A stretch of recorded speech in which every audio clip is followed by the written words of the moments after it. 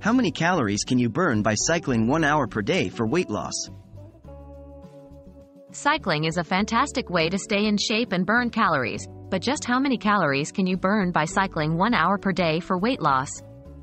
In this video, we will break down the factors that contribute to calorie burn during cycling and provide a rough estimate of the calories you can expect to burn. Let's get started. What factors affect calorie burn while cycling? There are a few key factors that influence the number of calories you burn while cycling, such as 1. Body weight. Heavier individuals generally burn more calories during physical activities compared to lighter individuals. 2. Speed and intensity. The faster and more intense your cycling session, the more calories you'll burn. 3. Terrain. Cycling uphill or on rough terrain requires more effort and thus burns more calories than cycling on flat surfaces. How can I estimate the calories burned during cycling? You can use the following general formula to estimate the number of calories you burn while cycling.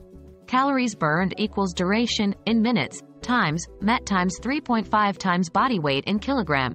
200. The metabolic equivalent of task, MET, is a unit that estimates the energy expenditure of various activities. For cycling, MET values range from 4, light effort, to 16, intense effort.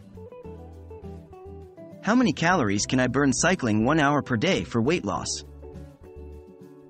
Now that we understand the factors and formula for estimating calorie burn, let's calculate the calories burned during a 1-hour cycling session.